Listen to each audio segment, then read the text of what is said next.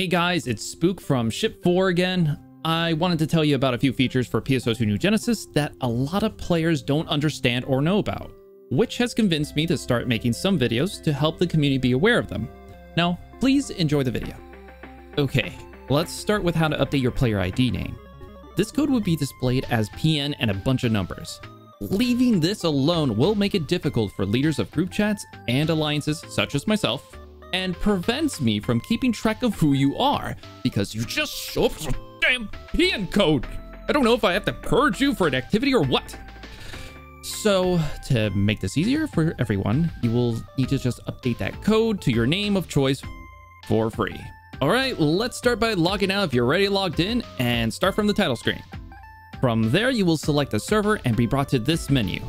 Now, before we pick our character and log in, we will need to select the support menu. A drop-down menu will appear, and you will then proceed to select Change Player ID Name, which will have a red AC icon right next to it. But wait, Spook, doesn't this cost AC? Yes, it does. However, you are given the ability to use this option for free on your first try. After you update your player ID name, you will need to pay AC in the future to update it again. Now, let's go through the prompts and type in your new ID name. Now, if someone else has the same ID as you, you won't be able to use that name because these IDs work like gamer tags. So be wary of that.